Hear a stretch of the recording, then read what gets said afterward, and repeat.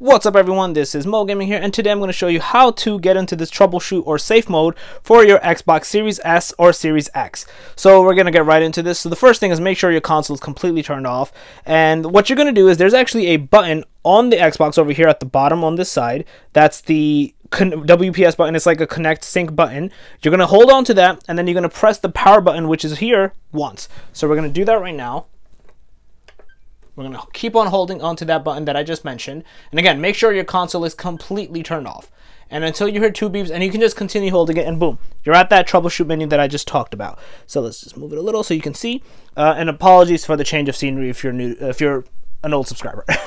But as you can see over here, you are now in the troubleshoot menu, and you can do a couple of things over here. So not like its counterpart, PlayStation, you don't have to have a USB connected to be able to play around the troubleshoot mode. Just need to turn on your Xbox controller, let it sync, and then boom. You can't use the analog, so that's still the same, but you use the D-pad and you can move around. So there's a few options here. You can just continue, which will go to the Xbox main screen. You can reset this Xbox, turn it off, and then do offline system updates. I will make a completely separate video on how to do that. But this is your troubleshoot menu that you see over here, and just wanted to kind of show you what you can do over here and what you basically can't do.